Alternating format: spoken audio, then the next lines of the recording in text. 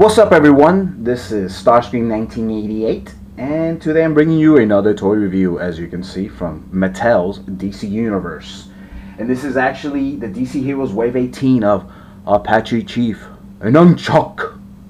Anyway, so let's get to it. So obviously I already opened this because I couldn't wait, because I'm a little kid, just like the rest of you guys. So, with further ado, as you can see, obviously I'm working with a very limited room here. I lost my laminate portion of my table, and I kind of said that in my last review when I was just doing a Robotech thing that you'll see, up here too. But anyway, I gotta get rid of the box, so I actually kind of have to do this off screen. So anyway, so I'm gonna take this off. Yes, that is a door behind you, same door as it's been in every other video. And let's go with figure number one. And figure number one is, let's see if I can do this. Boom. And you got your Black Vulcan. And this guy's very dear to my heart. Not because I am a black person. I am actually from Puerto Rico, so I'm Spanish. But he was actually my favorite growing up when I was a kid. So watching the show, when I heard about this, and I actually also have the 3-pack of the Justice League Unlimited. I wish I had him here to show you, so I can do some size comparisons, but they're put away right now, so it'll have to be another day. But anyway, so you can kind of read the statistics there yourself. All right, and we'll go up here. And a devoted member of the Super Friends, Black Vulcan's courage and character are undeniable. Although he keeps his identity and personal life to himself, he is trusted implicitly by his teammates. Some speculate that he might be a scientist, especially since he has used his powers to spot weld microelectronic circuits, but not even Batman feels the need to investigate him. Ooh, that's a first. That's pretty cool that they added that, because obviously that's something that they never had mentioned in the show, because obviously it was geared for kids, and so they wouldn't go with so much detail. But as you can see, he came out in the all-new Super Friends Hour in September 1977, so that was a long time ago. Probably a lot of you that subscribe to me they'll eventually watch this probably weren't even born then. Unfortunately, I was. But anyway, so there's your Black Vulcan. His powers were obviously electricity. What else did he do that I can kind of remember top of my head? Yeah, it was just electricity. He could obviously fly. He could create like a current. So he was a really cool guy.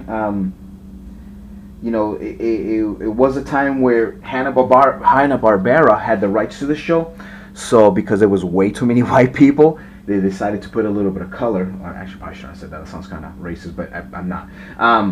They wanted to put more flavor. So they added a Latino. They added him. They added the Japanese guy. And then they obviously added Apache Chief. So anyway, but yeah, I mean, yeah, we can say, they wanted to add color. They wanted to make, put more colors to the rainbow. But same packaging as always. You got your Superman there, all the main Justice League guys, Green Lantern, Batman, whatever, blah, blah, blah. Wave 18, figure 1. That's a symbol, Black Vulcan. He is the left leg of Apache Chief. And you already saw the back. That's the side. So cool. So put him to the side. Number 2. Doo-doo-doo-doo. And here is kind of my people. Very far away from where I was actually born. Different dialect, in a sense. But yeah, he's Latino. And this is your El Dorado. And as you can see, he came out in Super Friends 1981. Nobody knows his real name. He's a hero, blah, blah, blah. We'll go up here. Dressed in a costume that evokes the Aztec kings of long ago, El Dorado uses his mystical powers to aid the Super Friends in their worldwide quest for justice. Some speculate he is a descendant of Aztec sorcerers, hence being Mexican, and they actually do say that in the show once. Empowered by their ancient magic, his people's warrior spirit, El Dorado has never revealed the source of his power, but his knowledge of ancient ruins in Mexico suggests he is connection to Aztec civilization. So maybe he was an alien, and he just didn't leave when the Aztecs left. I don't know. I'm just making that up. But anyway, so that's El Dorado. His powers were funky. I mean, this guy could do everything. He could fly. He could teleport. He could go invisible. I'm trying to remember what else he could do. I guess that's basically it. yeah, he was just insane. When he would, when he spoke, he obviously had a little accent. Just so the kids would know that he was Latino and whatever not, so the Latino kids watching could relate or whatever. But yeah, so that's El Dorado. Let me turn him around. So there he is, Mr. El Dorado, and he is very, very cool looking too. They all look like their characters. He doesn't, for whatever reason. He doesn't. It's kind of weird. All the other ones are a lot closer, but anyway. But yeah, there you go. That's El Dorado. He's obviously wave 18. Also, figure number 2. That's a symbol, the Aztec symbol, I guess. He is the upper torso to Apache Chief, and we already saw the back. And so moving on. Cool. Next guy is number 3. We have Toyman. And Toyman's been around for a long time. I'm not even going to go too much into Toyman, but as you can see, Action Comics 64, 1943. None of us that I think are on YouTube watch this anymore. If there's anybody born prior to 43, I apologize. I'm not trying to insult anybody, but 43 was a long, long, long time ago. But anyway, so there you go. That's your Toyman. Winslow Schott is a, maybe I said that wrong. Winslow Scott, I don't know, is a shy inventor who was tricked into selling his toy company to an arms manufacturer. Realizing his technology was going into smart bombs, Scott sent an explosive teddy bear to his new boss. This ironic murder marked the birth of the Toyman. A frequent adversary of Superman, Toyman is a twisted genius who lost touch with reality and lets out to punish anyone he feels deserves it. I wish I could remember the guy that actually voiced him in the show, but he was awesome. I remember his voice being very unique. But let's turn him around, and there's your Toyman. And he looks just like the show. He's very, very, very cool. I'm really happy that they made this wave. Out of all the waves that have come out, I was actually looking forward to this one the most. And I heard about this one back in, I think it was May. So, but yeah, he has his little top, his yo-yo. He is wave 18, obviously, figure number 3, and he is the right arm of Apache Chief. Cool. So that was that. Alright, number 4 is Boomerang. And another contemporary character that's, it's gone through the test of time. Very popular in Flash's Rogue Gallery. But yeah, this is, he came out in 1960. And this is the original one, not his son, obviously. So if you can read that, cool there. Digger Harkness was a poor Australian boy skilled at throwing a boomerang. When he tried to make a living demonstrating his skills, he was laughed by the audience. Resentfulness and desperate, he turned to crime, calling himself Captain Boomerang. He became an arch enemy of the Flash and joined the supervillains groups, the Rogues and the Suicide Squad. One taste of his razor edge or explosive boomerangs and no one is laughing anymore. Yeah, you tell him, Mr. Boomerang. But there's Captain Boomerang. He looks really nice. He's, again, more contemporary, so he has nothing to do with the actual Super Friends, because he did not look like this. He was kind of like, more corny or whatever. And I'm pretty sure he was in the show. Maybe I'm wrong. If I was wrong, damn, I apologize. I could swear that he was. I know it was done. Oh, you know what? I'm confusing with Captain Cold. So there was no Captain Boomerang, it's Captain Cold. But yeah, so anyway, here's your Captain Boomerang. And there's a whole bunch of boomerangs there. That's a symbol. And he is figure 4, and he is the head and lower torso of Apache Chief. Alrighty. That's that. I know I cheated. So here we have Toshio Ito. And he is another one of my favorites. I don't know. It's tough to explain because it's been such a long time. But I remember watching the show, and I'm trying to remember his trademark of what he would say. Give me a second. I know I'll remember it. He said so many different things too, but his main one was, "Come on, Odie, remember what he used to say." Oh, I'm probably gonna say it wrong.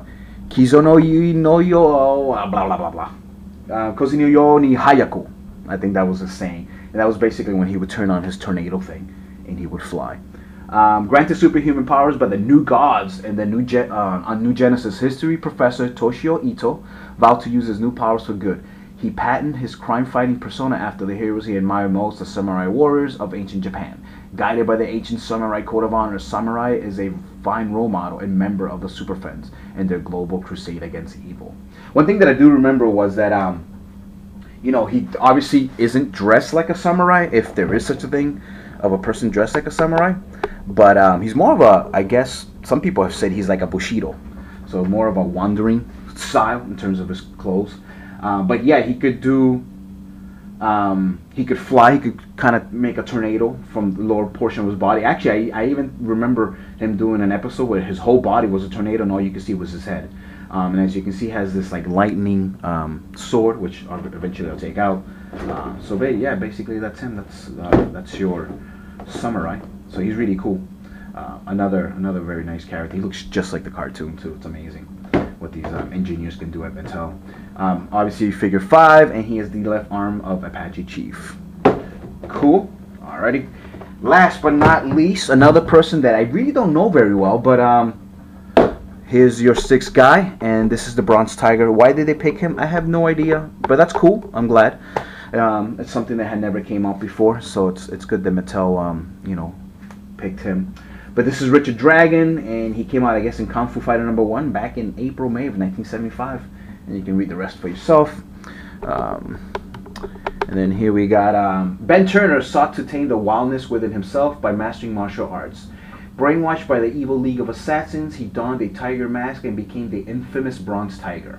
Turner was eventually deprogrammed by Amanda Waller and joined the Suicide Squad, often defying orders and rescuing teammates deemed expendable by Waller. He is a noble man working alongside murderers, forever haunted by his past misdeeds. Wow, that sucks. I really want to kind of look into more of this character because I'm very interested now. He seems very, very cool.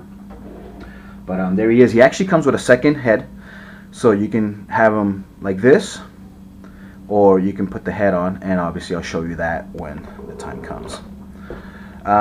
He is the right leg of Apache Chief, and there's a symbol. That's really cool looking. That's basically it. So cool. So we'll pause here in a second, open these bad boys up, and we'll show you Apache Chief. Alrighty.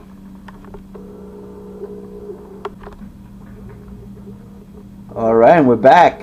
Dun dun dun dun dun dun dun dun. But anyway, there's your troop of Wave 18, and they are very, very, very cool. I'm really happy to have these. I don't have that many waves. I think I only have 3 or 4 complete waves and a couple loose here and there. And right now my Green Lanterns are in the forefront of that collection, and they're actually getting pushed back. These guys are going up front. Maybe not the ones in the back, but these guys here in particular. I'm not going to go through the articulation. It's, you know, same as always. That hasn't changed. Most of them are the same mode, just, you know, the repaints or whatever. I got to say, he's warming up to me. He's really, really cool looking. And for a mad genius, he, you know, sure is pretty ripped. I love it how everybody's ripped in the DC Marvel universe. But this is the man to get to build. Oop, and they're a little top heavy. Let's just drop them all. Boom. So here's your Apache Chief, and one cool thing that I like about him is that his jacket, whatever you want to call it, can actually be taken off. You can kind of just do this, and you know, you can pose him whatever way you want, so he doesn't have to wear the jacket. And there's actually one of the only characters that actually had life after the Super Friends. I mean, he was showcased a few times in the Harvey Birdman show, and there were hilarious skits. And I believe he's even an adult star. But yeah, so he's really, really cool. I'm gonna actually put him here next to my man, my favorite collecting connector. I think I've said that before. In terms of size, obviously he could turn bigger, but you know, he was also in the Super Friends, so now they can actually go at it like boom, boom, no, boom. Anyway, but there you go. There's your Apache Chief set with the rest of the Super Friends. Hope you enjoy my review. They actually look like best friends. That's so cool. But anyway, so that's your Apache Chief set. Please pick it up if you see them in the store. As always, I got a really good deal from my boss over at Comically Speaking over in Reading, Mass. So yeah, so head out, go to your Toys R Us, Targets, and whatever not, and pick this set up. Take care, guys. Subscribe, give me some thumbs up, and I'll see you guys later. And Char Char Beriches, this was for you, my man. Peace.